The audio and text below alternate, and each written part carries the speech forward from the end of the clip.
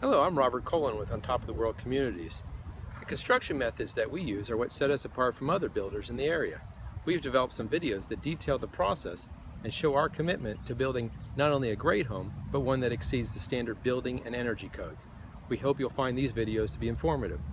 We are proud of the homes that we build, and we know that you will be also. This is our stem wall foundation, and two parts to that of why we do it. One is when you see our community, you'll see some of the rolling soft hills that we have around here. So we have to find a way to deal with the elevations of all the different homes and try to maintain some of that variation in between homes. So with the stem wall foundation, that allows us to control the grades around the home so we don't have steep grades that are impossible to walk on or mow.